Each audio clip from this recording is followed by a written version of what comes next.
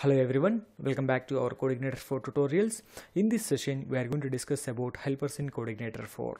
What is a helper? A helper is nothing but a group of functions or collection of methods under a specific category. Helper, as the name suggests, that will always help us in our application developments. So here we have some of the predefined helpers. URL helper, form helper, cookie helper and file helper. Each and every helper contains some of the predefined methods inside those helpers. If you want to use those methods into our application development, first of all, we have to load the helper. Whatever the helper you required, you have to load the helper into our controller so that we can access the helper methods. Let us see how can we load the helpers into our controller. Whatever the helper it may be, that may be a predefined helper, that may be a custom helper. We can also create our own helpers, that will also I will tell you. So our custom helpers or extended helpers are going to be available in the following location, and the predefined helpers are going to be available in this following location. What is the meaning of extending helper? For example, I have array helper, I have cookie helper, I have form helper. Each and every helper having some of the methods. Additionally, if you want to add some more methods to them, yes, we can add them. That is nothing but extending helpers. How can we add some other methods to the existing helpers? That is called extending helpers. I will show you how to extend the helpers, how to create our own helpers, and how to load the helpers. Whatever the helper it may be, that may be a predefined helper, that may be a custom helper, that may be extended helper. How to load all these helpers into our controller. Let us see into action. Here I am ready with a controller class. Test helpers is my controller. It is having a method helpers. Just index method having, I'm just returning a statement. Just you can refresh it and we are getting the output called helpers. Okay. Let us load the helpers. I want to load form helper. I want to load URL helper. So whatever the helpers we have, let us load them. So to load these helpers, we have a global function that is called helper function. Helper is a global function. Inside this function, we can pass the parameter that is nothing but the name of the helper. I want to load form helper. Yes, form helper is loaded. You want to load one more helper, so you can load one more helper. I want to load something called HTML helper. I want to load one more helper called cookie helper. So like this, we have a lot of helpers. So how do we know names of the helpers? Just to go through the manual, there they will tell us what are the available helpers, what are the names, how can we load the helpers into our controller. So they will guide us. So just go through the manual. This is how we can load the helpers. So if you want to load all the helpers at a time, yes, we can load the same helper method. So you written 3 times helper method, right? Now I want to load all the helpers at a time. To this helper function, we can pass an array. This array is going to be contain name of the helpers. Helper 1, helper 2, helper 3, like this we can pass. Let us see form helper, and this is going to be HTML helper, and this is going to be a cookie helper. Like this we can load. So this is always recommended. It is better practice to do like this. Try to load all the helpers at a time. So I am going to avoid this. In my application development, I will always use the helpers. So all at a time only, right? Helpers are loaded. Once the helpers are loaded, we can load the helper methods into our controllers. Let us see how can we call the helper methods. In the form helper, I have a method called form_open. Can you see session is coming automatically, form open. Now you can echo this. Every helper method should be echoed, and now I echoed. Now can you see, if you can execute and if you can refresh it, we can see the helper. Where is the helper? So helper is loaded. Helper is loaded, but the method is also you printed, right? Can you see any output here? What form open method is going to do? You know, it will create a form tag open, form tag close. Just click on F12. Can you see it is opening form tag and closing the form tag? What is the action? Current page URL, and method is post UTF-8 set. So this is how who generate this, the form open method is going to be generate this output. For example, you want to write one more method, echo form_input is one more method. This method is going to create an input field. So can you see now, if you can just refresh the page, we can see an input box on the screen. Can you see in the console? The form tag contain one input element, but you written separately, right? But still it is going to have inside the form tag only. You can write one more field, one more form input. For every form fields, input button, radio button, select box, drop down box, whatever it may be, for everything there is a method in our form helper. we have to gone through the manual, and we can check what are the helpers available in this form helper and all. We can check it, guys. So if you want to pass a parameters to this, I'm passing something called username here. If we can pass a parameter username, this is going to be the name of the input field. Can you see here, input type text, there is no name attribute. Now if we can refresh, the name of the input field is going to be username. The second parameter is going to be value of the, for example, I'm going to give you something called go php. I'm going to give you, this is the value of the input field. If you want to set a value, so this is going to be the value. We can change the value also, we can enter some other value also, right? Like this we can set the values, guys. Yes, so we can write the method. One more helper is there. I have base URL is a function. By using this method, we can access the base URL of our application. This method is available in URL helper. URL helper is not required to load here. URL helper is auto loaded by default by the system, so we don't need to load the helper library. URL helper does not require to load. Now can you see, it is going to print the current page URL. This is the base, sorry, not current page URL, this is the base URL. If you want to get the current page URL, we have another method, echo current URL is a method. So by using this method, we can get the current page total URL. What is the total URL? It is including a controller also, right? So now it is going to give the current page full path of the URL. For example, if we can write index/index, it is going to give the index also. Can you see, this is the current URL, we can get it. So if you want to get the base URL, there is a method, current URL, there is a method, right? So these methods are available in URL helper. That is not required to load, that is automatically loaded by the system. Just we can access those methods into our application wherever we want.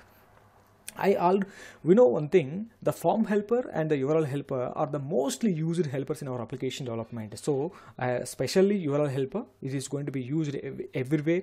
So whenever we are integrating the theme also, in the theme links, menu links, there we use the base URL. For every page, this URL is going to be required. That's why they make it as a global auto loaded. So we don't need to load it manually in everywhere, right? This is how we can load the helper methods, whatever the helper it may be. So you can go through the helper manual. There is a lot of methods. I will show you, not right now. So all the helpers we are going to use in our application development. Whenever the helper requirement is there, then I will use that helper in our application development. This is how we can load the helpers. Right now, I want to tell you how to extend the helpers. Extending in the sense, for an existing helper, you want to add some additional helper. What is the name of the, for example, I want to work with array helper. So if you want to go with array helper, this is the array helper is loaded here. Like this, we have to load the helper, array helper. To this helper, you want to provide any other methods. Yes, additionally you want to provide. Yes, we can provide this array helper. But in our array helper in CI4, there is only one method. They provided only one method. If you want to write your own methods, yes, we can write into it. How can we extend this array helper? If you want to extend the array helper, first you have to go to app/helpers folder. This is your app helpers folder. What is the name of the helper? Name of the helper is going to be array, right? Your helper name should be contained like this. If you want to extend this, extend the existing helper, it should be like this. So it is going to be array_helper, HELPR. Name of the helper you have to provide like this, array helper.php.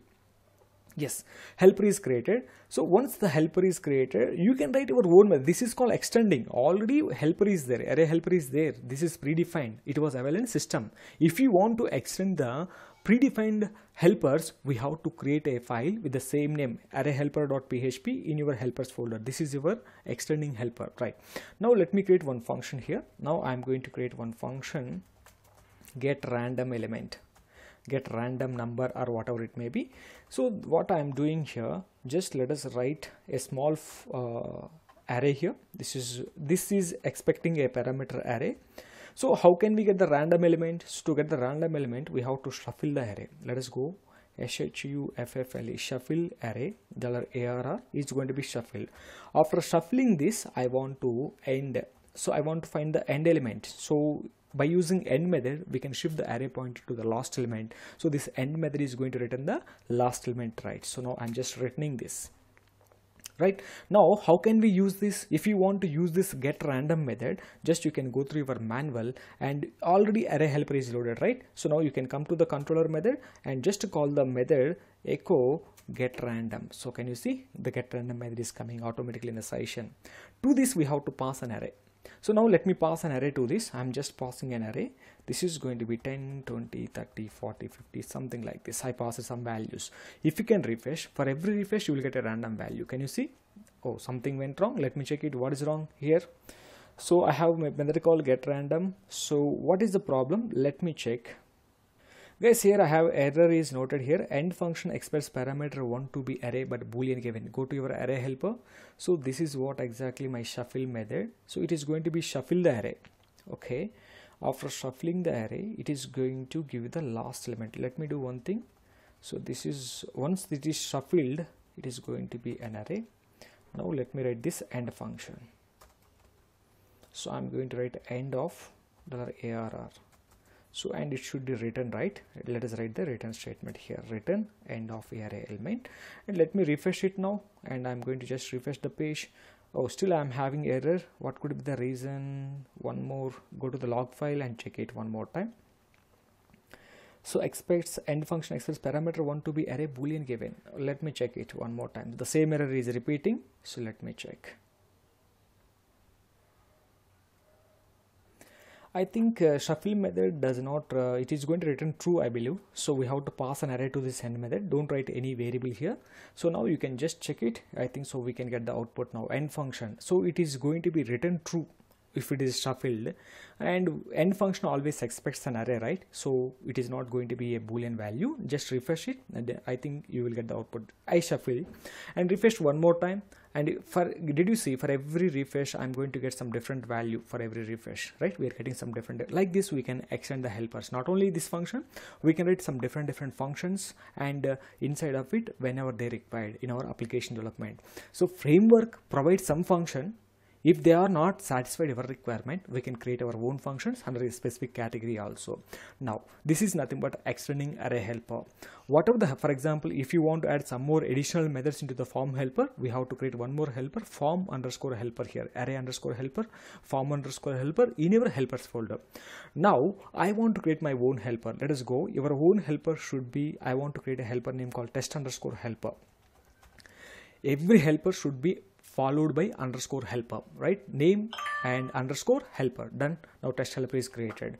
Now here I am going to write one function. Let us write one function here. Function get random string. Okay, or else let us write a method called random random string. I am going to write a function random string.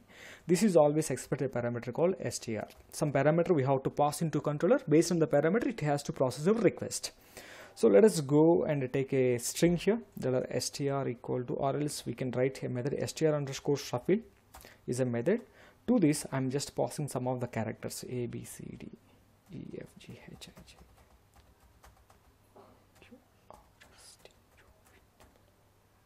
Some parameters I pass it to this, right? So after shuffling this, I want to get 15 to 16 characters. For this I'm going to use sub str function substring. I'm going to write this comma 10 comma I'm going to write 10. What is the meaning of it? From 10th position to 10 characters. Now this has to be written. Just you can write a return statement. Now you have to call this method into your controller. Let us see what is the name of the controller. Name of the controller is going to be test helper. If you want to load this, you have to pass only test. Don't pass underscore helper, does not require. Just pass the test helper. Test helper is loaded. After loading the helper, what is the method you have in this helper? We have a method called random string. Let us call the random string method. If you can type it, it is going to give you the session. I think so. Echo random random string. Can you see here I am getting the session. We don't want to pass any parameter to this. I think I passed the parameter here, right? So just remove the parameter. Parameter is not required. So anyhow I taken a static string, right? If you want, you can pass any parameter from the controller. Yes, you can pass it. Now I am not passing any parameter. because I taken a static string, right? Now you can refresh it. If you can refresh, it is going to give the random string. Can you see? Both methods are calling. So 30 and 40, 20 you are getting, and after that is also we are getting, right? So this you are getting from your own helper. This 20, 30, 40 you are getting from extended helper. What is the helper you extended? Array helper you extended. From that value we are getting. So this is how we can create our own helpers, and we can also extend the helpers in wherever we want. I mean, whatever the helper you want, you can extend it. Otherwise you want, you can create the helpers also. This is nothing but helpers. In upcoming sessions we are going to explore, we are going to elaborate the helpers very more, don't worry. So this is what exactly the helpers, guys. In the next session we are going to discuss about form validations by using validation library, right? Thank you guys. If you have any doubts, please comment under the video section. Thank you all.